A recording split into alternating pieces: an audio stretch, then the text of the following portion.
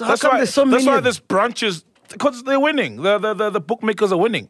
That's why they're opening branches and there's a company popping up every day. Because they're not in the business of making people rich. And that's what people don't get. They're not in the business of making people rich. Because they make it look like you're going to get some money. No. That's how they lure people in. They won't. Ask a lot of guys who gamble. Like, they've lost more than they've won. And that's just the truth. Did you ever do sports betting when you were gambling? Yeah, I did. That's the bulk of the gambling I was doing. Yeah. How much did you lose or win? The most I've won was like 200K.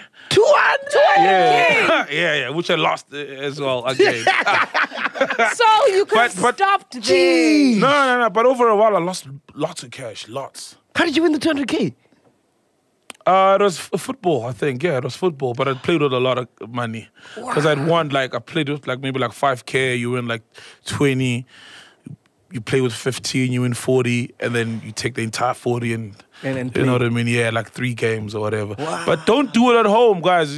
It's going to fuck you up. Trust me. It's not you can, if you can part with money and you've lost, then forget about it. You know what I mean?